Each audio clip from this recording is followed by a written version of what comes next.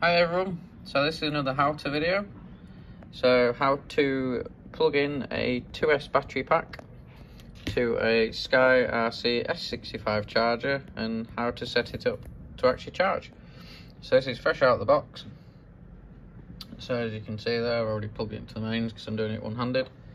So you'll need a lead with an XT60 connector, and this one's got a Dean's because the battery's got a Dean's. So if you look at the charger there, the very middle port is where you plug this lead into. So it's quite hard to do one-handed. So there you go.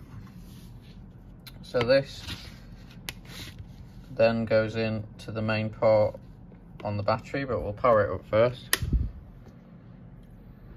So you can see it's powered up there.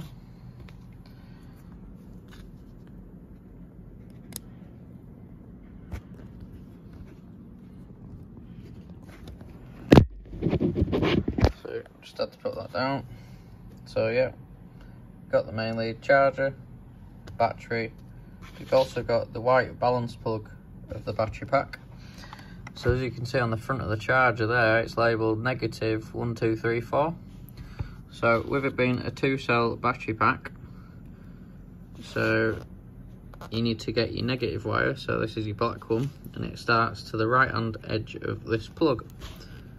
So if you plug it in there, because you can plug it in any of these ports but it won't work, so you need to make sure negative is negative there. So then to set it up, it says Lipo battery, so Lipo balance.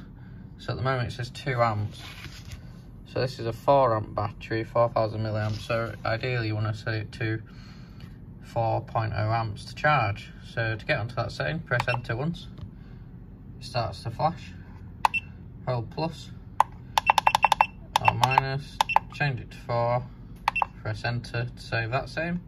So then you've got your voltage, so this is 14.8, but we've got the 7.4 volt pack.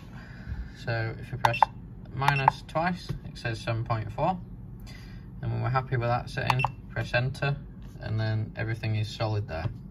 So if you notice here, it says balance as well, so that means each cell will get balanced equally and charged, so that's ideally what we want it on. So when we're ready to charge, hold enter start for a few seconds, it says battery check, and then when it goes to that screen, press enter once and it'll start charging.